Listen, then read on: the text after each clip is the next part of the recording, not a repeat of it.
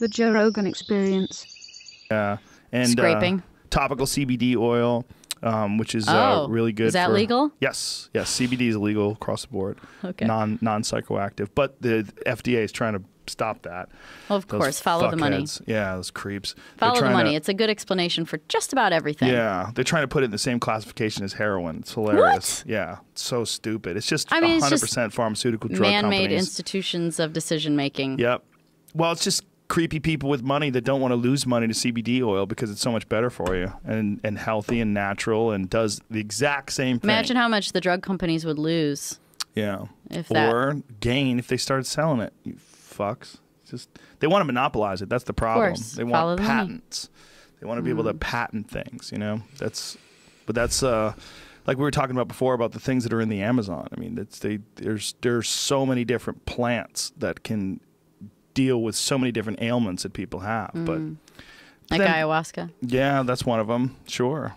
Have you done it? I haven't, but it's kind of interesting. Yeah. Have you done any psychedelics? No. I've never done drugs ever. No drugs? No pot? Ever. Never. Nothing. Are you scared? No, my dad scared the living daylights out of me when I was a kid, and he told me that if I ever, he's like, you get tested for drugs and you fail, you won't ever be a race car driver. He told me that about drinking and driving too. If you lose your license, you won't be able to race, and then, you know, what are you going to be when you grow up then? You know, he threatened me with Dad. remedial jobs. Jesus. And so he scared the living daylights out of me. Truth be told, you can lose your license, still race. Also, truth be told, I didn't get drug tested until way later. But we do get drug tests. You're running a drug farm. Oh. You sell wine. You're running a drug farm. Well, kind of, I guess. That's a drug farm, lady. It's legal above 21. It's 100% drug farm. It's wonderful, delicious tasting drugs. It sure is. You can get fucked up on wine. Yeah. I mean, what is that? That's drugs. And addicted to drinking alcoholism. 100%. Right? Sure. I mean, there's a lot of other things that you can do that are altering that aren't addictive, right? You're running a plant-based drug farm. 100%. Cash crops. Yeah, that's what you're doing. You're a drug dealer. Well, let's just go all the way. Well, if I was going to do something, what would be the first thing I would do? Pot. Oh. For sure. Okay. Nice and light, real slow, don't take much. What does that mean, don't take much? Just take a little bit. You don't want to freak out. Oh. Like one of the major problems that people have when they first start smoking pot, they'll take like 2 or 3 hits. You can take one like, that's it, put it down. Right, Jamie? Yeah, Jamie will tell you. Okay. Little hit, walk away. Yeah, don't fuck with edibles. Leave those alone.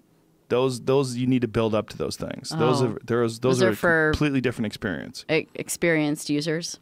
Well, it's not just that. Even experienced users, they don't recognize the fact that it's a completely different psychoactive ingredient. Oh. Yeah, when THC. It's not THC? No. When it's processed by your liver, it produces 11-hydroxymetabolite, which is 4 to 5 times more psychoactive than THC. It's way more potent. Whoa. Yeah, which is why people freak out when they eat edibles, and they just don't. Don't eat the whole brownie. No.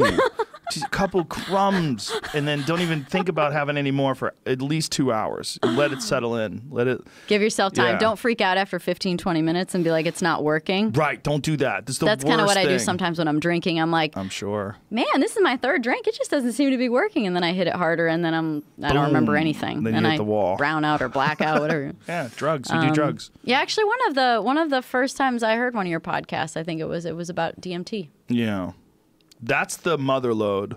DMT is the psychoactive ingredient that's in ayahuasca. And it's the most potent psychedelic. Seems like a cleaner way to do it as opposed to ayahuasca where you throw up and shit yourself. Yeah. It's definitely probably, it's also quicker. You know, like the longest it's going to take is like 15 or 20 minutes. But there's some places that are doing it now where they're doing it intravenously. So those trips are apparently, that was how they did it in, there's a book called DMT, the Spirit Molecule by this guy, Dr. Rick Strassman, who did all these studies out of the University of New Mexico. And they were the first FDA-approved clinical studies. He did it with a group of people? Yeah. I think I saw something about that. It was amazing. But they were in a hospital, and they did it intravenously. Yeah, and they were gonzo for like 40 minutes, like, boom, off into the other dimension. I was going to say, so other dimension, right? This dream state. Do you think it's like a dream state? It's very similar because they believe that your brain during heavy REM sleep also produces DMT. And they think that's... Because we all have it. We all have Yes, DMT. everybody has it. Yeah.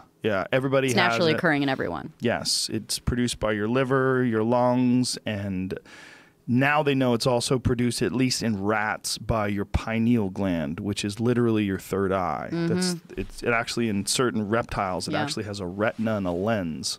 Shut up. It is an eye. I'm always trying to decalcify my pineal gland. Is that real? I don't know. You get that from them crystal people in Sedona? Hell yeah, I do. Yeah, they say it's like fluoride. Fluoride's calcifying your pineal gland, man. Like, okay. I did watch a cool how's thing. it getting in there? Yeah. How's it getting through my mouth and through? Are you sure? Are you sure Well, yeah, fluoride's it goes getting in there? everything. You are what you eat. Yeah, sorta. But are you what you drink? That Are too. you wine? Yes. Yes, I get better with age. Duh. Yeah, I don't know if your pineal gland actually gets calcified by fluoride in drinking water. That sounds like some hippie horse shit. It does sound hippie horse shit. I'd like to see some scientific proof. But hey, man, with all the hippie shit, there's not a lot of scientific proof with it. No, there's not. It's a sense of knowing. That's what it comes down to, is a sense of knowing. Like, do you really feel like this is making sense to you? Does it register? Are you like, I don't know why I believe this, but I just do. I don't even know where it came from.